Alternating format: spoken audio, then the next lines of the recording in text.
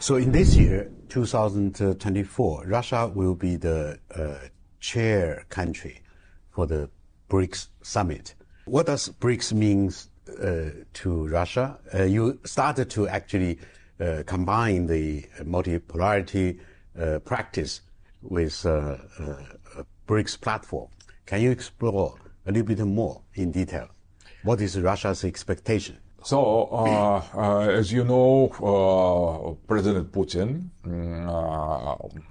now is using very often the term multipolarity, and there is consensus in Russian Eurasianist political elite this time about the meaning of the BRICS. The BRICS is the institution of multipolar worlds, or as Karaganov, ex-globalist, now newborn Eurasianist, says it is the global humanity. So global humanity, that is precisely 6 poles represented in BRICS. If we consider what country has formed BRIC. It started with just Morgan Stanley or Goldman Sachs. Goldman Sachs. Put the 4 countries together. Yes. And aiding South Africa. Yes, that was idea. First 4, after that 5. That was idea of Goldman Sachs, just to give the name to the so-called semi-periphery. There is the core, the Western world. There is the periphery, world periphery, poor South, as they say. Emerging country in the economic category. Yes, and that is something semi-periphery. That is object for better statistics. Absolutely. For their investment. Yes, they investment object. It started as investment project, exactly, and step by step that was transformed in the completely different institutional expression of multipolarity.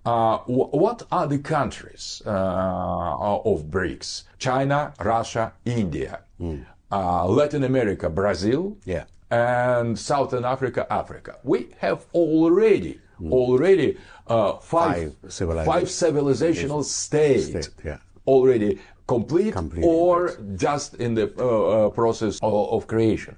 And after Johannesburg 2023, there were symbolic countries from Islamic world that have joined BRICS. Shia Iran, Sunni Saudi Arabia, Sunni Emirates, and Sunni Egypt. So we have almost all symbolical countries of the Islamic world. That is a kind of the first approach to creation of pan-Islamic pole, and very important as well that Ethiopia from Africa, the unique country that wasn't colonized by the West, joined BRICS. More authentic Africa than South Africa. That is very promising. So Africa is awakening. It's awakening, as well. Argentine has applied to BRICS before Milei came to power, and that was symbolic because the General Perón thought that Latin America could survive only creating unified economical and geopolitical space. So based on the alliance between Brazil and Argentine. So the idea for the regional integration of Latin America. So this big space, new forming pole, Milei has suspended that, but not refused totally. So there are different maybe partner mechanism. Absolutely, could include more countries. Yes, I saw in the Putin's address to the BRICS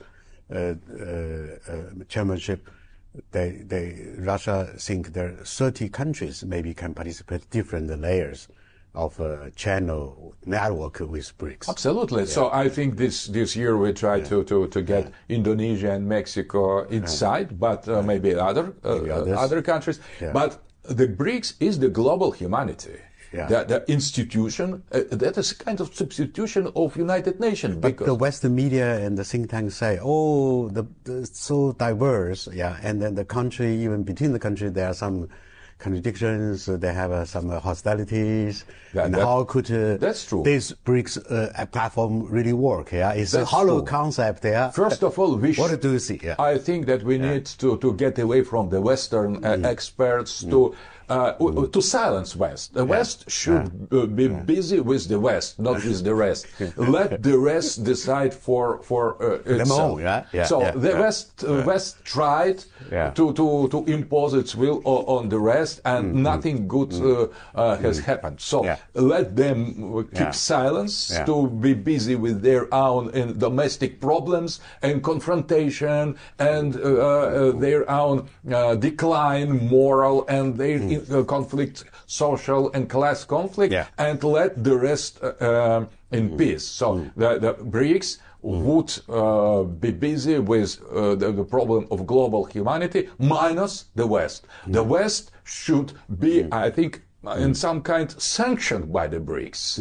The West should be isolated by global humanity, because the West has made so many crimes against humanity, provoking bloodshed, destroying countries, organizing interventions, that the West has lost the right of the speech in the global humanity. Global humanity will try organize itself in spite of the West and without any regard. So we could respect the Western pole. They are the same human as all of us. They are minority comparing with the global majority, global humanity. So what they say, they just prolong the racist narrative. So let pay no attention to them and concentrate on the positive scenario. The countries in BRICS, first of all, we need to establish the relations, good relations and good understanding between these civilizations. And after that, we could think how... That is the basis. This is the base for the multipolar world. Absolutely. For the true multipolar. Absolutely. We need to lay, first of all, the principles of multipolarity, understand them, and after that, to try to solve the conflicts, the problems between the civilizations as well as between the sub-civilizational units. It will be possible if there will be no more direct intervention of Soros, of this globalist organization. They destroy everything and never makes anything good for anybody. So let's stop this globalism and let's come to multipolarity. That is the radical change of paradigm. And I think that in the presidency of Russia in BRICS, we should first of all not start some economical, financial cooperation. We need to promote the multipolar philosophy. So the presidency of Russia should be symbolic in that sense more than in any institutional or economic or practical. We need to think multipolarity.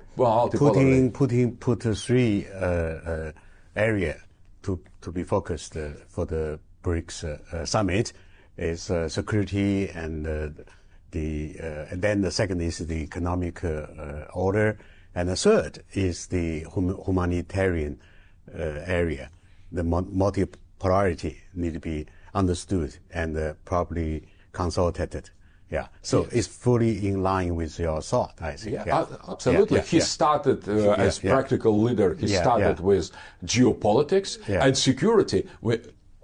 As well, cannot be considered as global security, because we could not think anymore in global terms, because thinking in global terms, that means to think in Western, American terms. When they say about global security, they mean, the West means the West first, after that all the proxies. So that is not global security, that is Western security. So we need to put the concept of security in the multipolar context. The same with economy. The global economy doesn't exist. This pure illusion, statistic illusion. There are economies of concrete countries, peoples, and civilizations. So we need, that's why I would change the order of the priorities and agenda. But because I protest, because you are a philosopher, so you and then we need to understand the politicians, yeah, and then.